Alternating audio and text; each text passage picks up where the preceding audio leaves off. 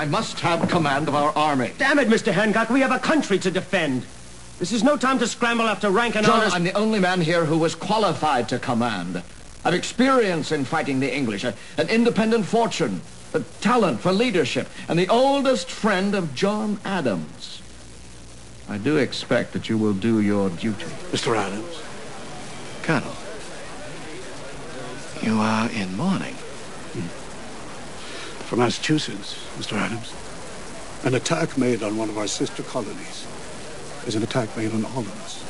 I am prepared to raise 1,000 men, subsist them at my own expense, and march them myself to the relief of Boston.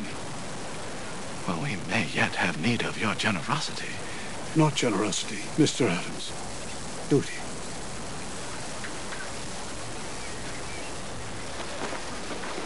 A natural leader. He's always the tallest man in the room. He's bound to end up leading something.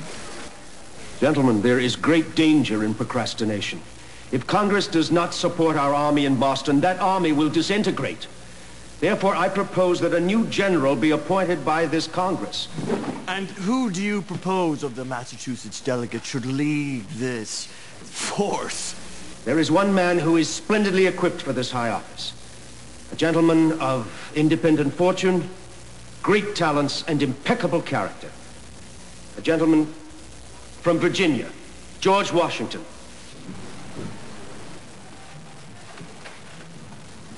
Will you, Mr. Washington, accept this supreme command?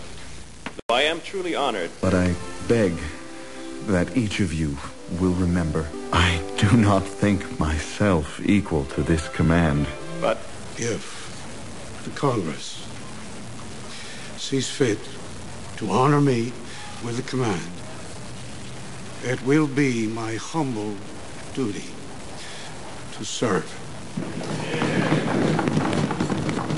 By your modesty, you show the wisdom of our choice.